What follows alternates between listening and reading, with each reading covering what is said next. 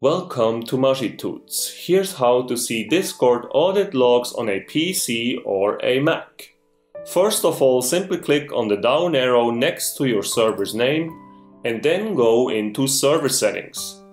Now on the left side you will see Audit Log. Simply click on that. And now you will see all the audit logs appearing. To check audit logs by specific people on your server, you have the ability to filter by user. So let's say we just want to see the audit logs by a user called Linguaholic. To do that, I would simply click here on All, and then in the search field I will type in Linguaholic. I will choose it, I will just click on Linguaholic then, and you will now see that we only have audit logs from that very member on the screen. In a similar fashion, you can also filter by action, and you could, for instance, only show updated channel permissions. And that's it, guys, how to check Discord audit logs on a PC or a Mac.